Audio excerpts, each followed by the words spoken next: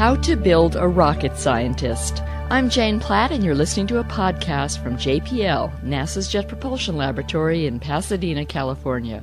First of all, what exactly is a rocket scientist? A rocket scientist, somebody who works on rockets, sends them to Mars and wherever. Someone who builds rockets as a hobby and for work. NASA? Just someone that's really smart. Somebody who is really bright and kind of out there. It might surprise you to learn that there really is no such thing as a rocket scientist. There are rocket engineers, and there are scientists. But since everyone knows the term rocket scientist, we'll go ahead and use it generically.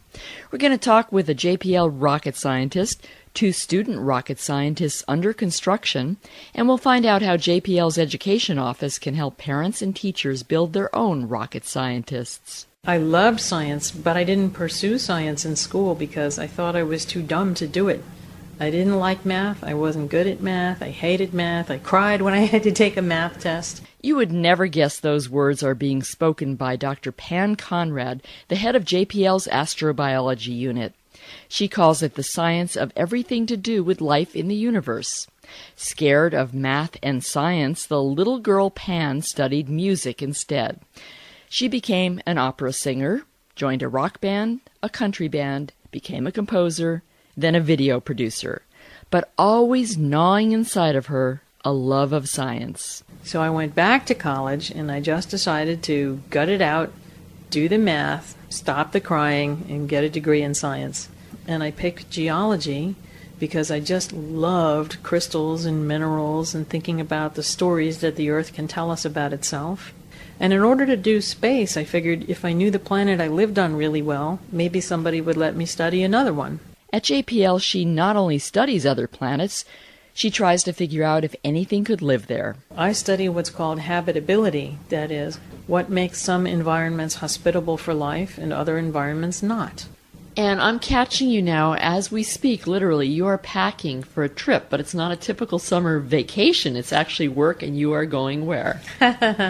You've caught me with all these big rubber action packers on the floor of my office where I'm packing up for an expedition to the Arctic. And we're going to do some really cool things there. We're going to test out a rover which can actually climb on the side of a cliff. And we're going to test out some fancy life detection instruments and see how well we can identify life when it's sparsely distributed in rocks and in soil. Conrad's Arctic team includes Ellen Haryu, a rocket scientist under construction. She's a University of Washington student spending her 4th summer at JPL on a fellowship. How many other students can say that they're celebrating their 21st birthday in the Arctic? Ellen, like Pan Conrad, loved science as a young child. Some of my earliest toys were a space shuttle along with my Barbies and my cars, so I've always had an interest in space, probably because of my dad's influence. Ellen followed her childhood interest, but Pan Conrad says many girls don't. A lot of girls don't go into science and technology because they're afraid they won't get a boyfriend.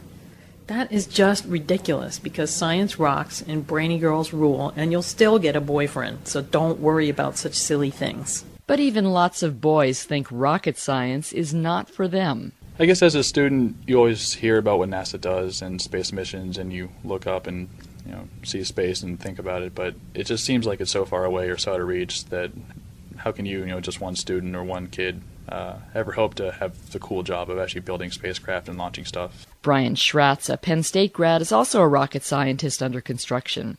He's at JPL this summer working on a proposed Mars lander. He